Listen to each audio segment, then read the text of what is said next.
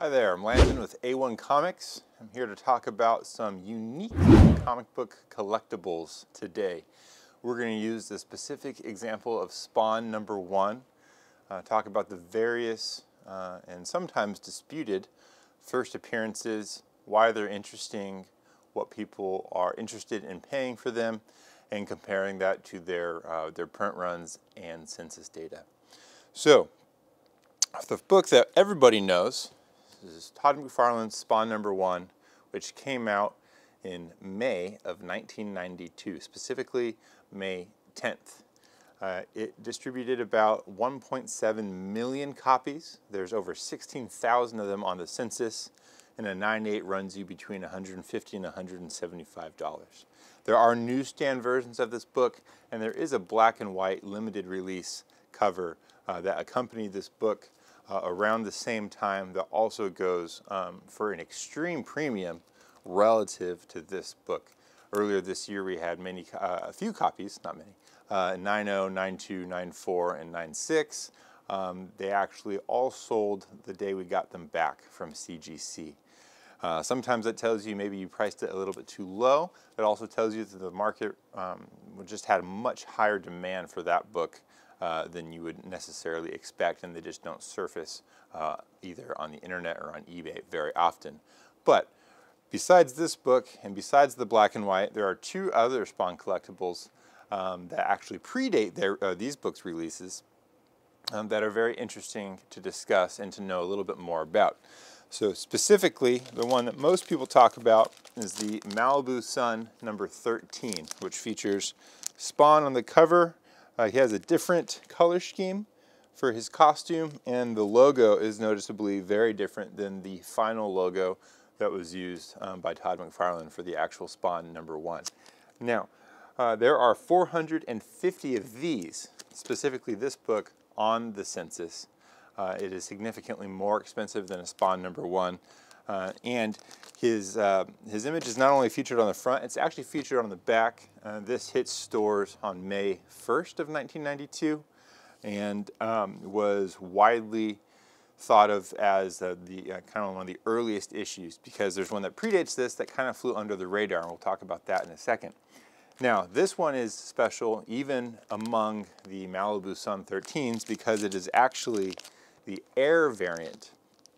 I'm not completely sure why the coloring looks the way it does on here. It looks very, very early 90s if you ask me, as far as the colors that are being used, a lot of greens and purples and blues.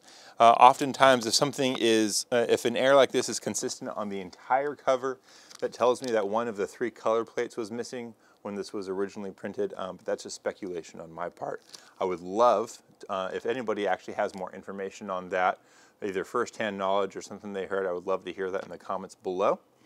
However, for this Air copy, opposed to the 450 copies on the census for this original book, there's only 64 of the Air.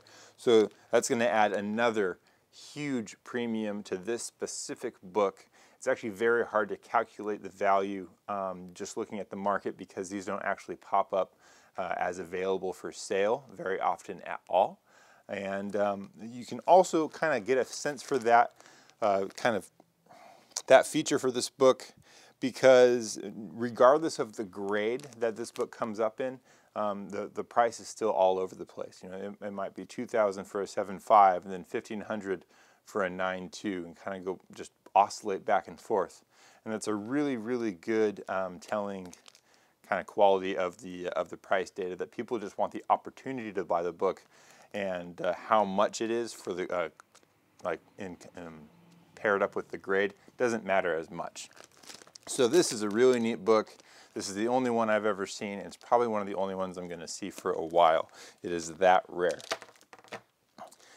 So there's over 16,000 Spawn 1s on the census, 450 Malibu Suns, 64 of the Air copy, and then we come to a book that came out in April of 1992. This is Rust #1, and all of these on the CGC label will say full page early appearance of Spawn #1, first appearance of Spawn, and it also says that the ad was by Todd McFarlane.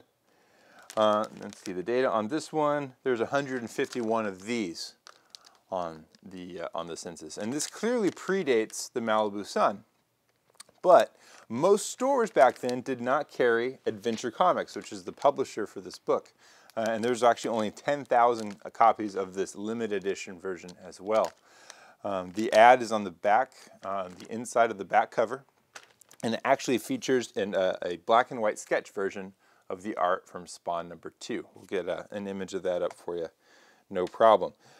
He still had the Spawn logo, was still using the Malibu Sun logo, as it is very different compared to the one that they actually use on Spawn 1. But because a lot of shops didn't have this and awareness was extremely low, and we were, of course, in the very early days of the internet back in April of 1992, most people really didn't realize that this not only had Spawn in it, but it also significantly predated the Malibu Sun. Everybody saw the Malibu Sun. That one became the very cool to get item if you were a hardcore Spawn collector, so you could set your collection apart from everybody else's. And that's kind of just how the story goes. Now, the market values the Malibu Sun 13 the most, and then probably the Spawn 1 black and white, and then the Spawn newsstand, and then the Rust, and then Spawn number 1, if you're looking at equal grades for all of them. That being said, we have a significant amount of kind of Spawn speculation and popularity just around the corner ever since issue 300 and the Gunslinger and the most recent features in comics recently, as the title is still going. We also have a movie coming up. So I think all of these books, all of these items will be looked at again and kind of reevaluated, and the market will be given another chance to decide which one is the true first appearance, which one is the true item to really set your Spawn collection apart, and which one is just a must-have that you know everybody who's a Spawn fan at all should have. Now, another book that's not a Spawn book, but that I would like to talk about, which may have been overlooked in the past couple years, is the Amazing Spider-Man 700. This is a ratio variant. It's a retailer incentive ratio variant, 1 in 200. Let's see, this is the Ditko remastered variant cover. So this is the cover that Ditko originally submitted to Marvel and Stan Lee as the cover for Amazing Fantasy 15. Of course, they went with a different layout, which featured some of Jack Kirby's art as well. But it is very, very neat to see this actually published and released as a kind of a milestone incentive. The image has been featured a couple of other times, but never on the cover of a book. And again, this is a 1 in 200, so there are very few of these. The census data says there's only 889, 637 of them are signed. Okay, so it's a signature series book. Stan Lee signed it. However, there's one more feature about this book that makes it stand even farther apart than the rest. So we have a different cover than AF-15. It was Ditko's instead of Ditko and Kirby. This was a retailer incentive. It's signed by Stan Lee. It's also signed by Stan Lee on his 90th birthday. Obviously, he did a witnessed signing that day, and he signed probably a good amount of books then, maybe a couple hundred. It's hard to tell. But if you are a hardcore Stan Lee signature series collector, you're going to want to have at least one book that was signed by him on his 90th birthday.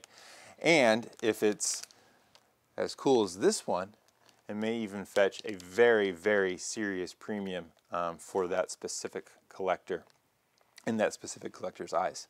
So, a lot of different layers, whether it's a modern book, an almost vintage book, or going back farther for various vintage books and newsstands and whatnot. There's a lot of different things that can make these books more or less attractive for the hardcore collector. But I just wanted to take a little bit of time to talk about some things that we had recently gotten in the store, to use some examples and maybe pass on a little more information to the comic book community out there. So thank you so much for tuning in. I really appreciate it. All these books are going to be featured on our live sale coming up this Friday from 5 to 8 p.m. Pacific Standard Time. So hopefully we'll see some of you out there. Take care.